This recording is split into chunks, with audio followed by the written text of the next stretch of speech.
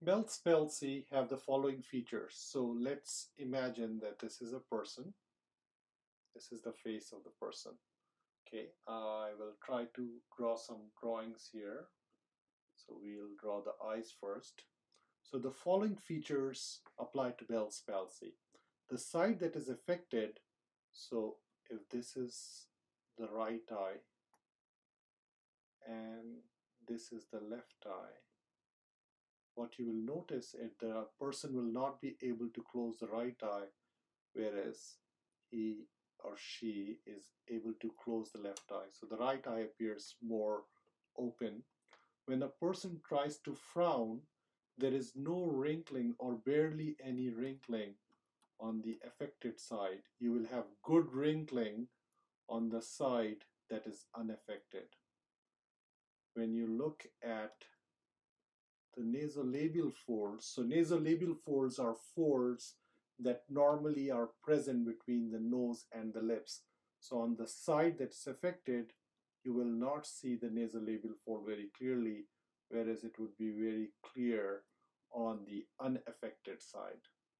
When a person tries to smile, the smile will turn to the side that's unaffected.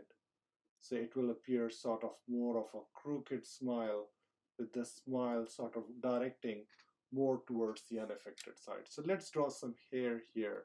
Let's give this person some hair. And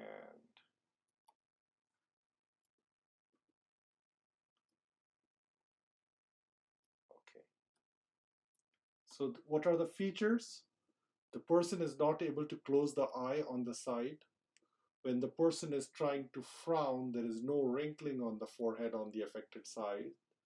The nasolabial fold is flat or poorly formed on the affected side, and the smile is asymmetric because of facial weakness on the side of the lesion of the facial nerve. So those are the four features.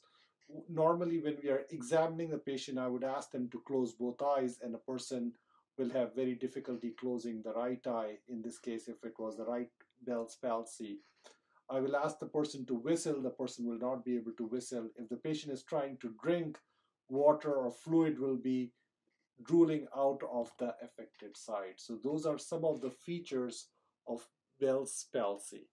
Now, how do you define Bell's palsy? Bell's palsy is an idiopathic, unilateral, lower motor neuron type of a facial weakness. So, number one, it is idiopathic, meaning the cause is not known. Idiopathic. It is unilateral.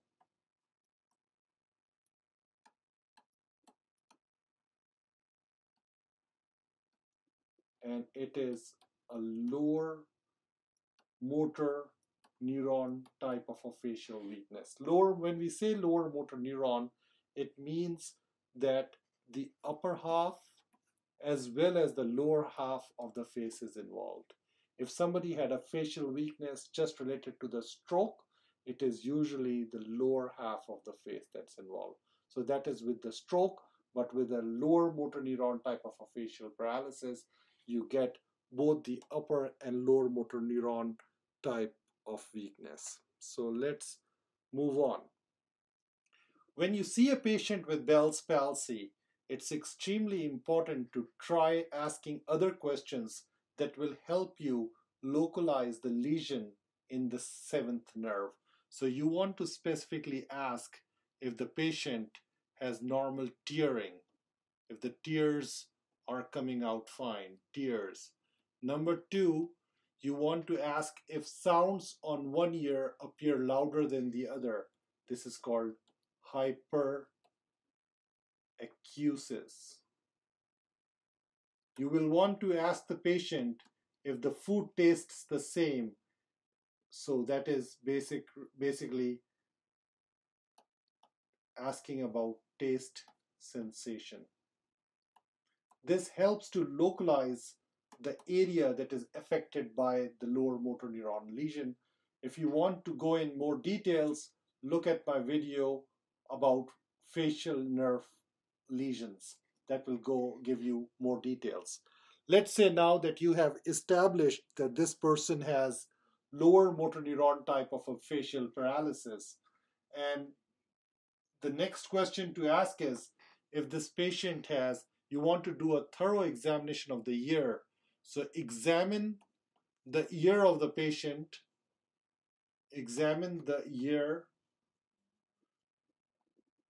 to make certain that this person does not have any infection, there is no pus coming out of the ear, and that is something to rule out. Bell's palsy is not synonymous with lower motor neuron type of facial paralysis.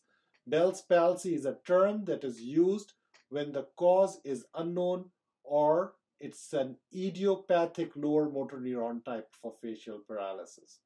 Okay, so that's one thing. What do you do with patients when patients present to the emergency room? Of course, I'm not providing any advice to patients who may have a seventh nerve weakness. You need to go and see your doctors and get an advice or suggestions or management from your doctors. In general, anyone with a facial weakness where they are not able to close their eyes, it is important to advise them to use artificial tears so that the eyes do not get dry. So artificial tears is something to consider. Number two is to make sure that the patient patches the eye, put a patch on the eye at night, patches the eye so that a person does not get a dry eye and does not damage the cornea. There was a study that was published a number of years ago in the New England Journal of Medicine comparing patients who received steroids or antiviral treatments or a combination of steroids and antiviral treatments versus just getting a placebo. And what they found was that steroids definitely had an advantage over the antiviral or the placebo in trying to minimize the facial weakness and facial deficit. So those are a few things to keep in mind. I hope you like the video. I will appreciate if you can like it, share it with your friends, and put down any comments if you have any specific questions or concerns. Thank you so much for your attention.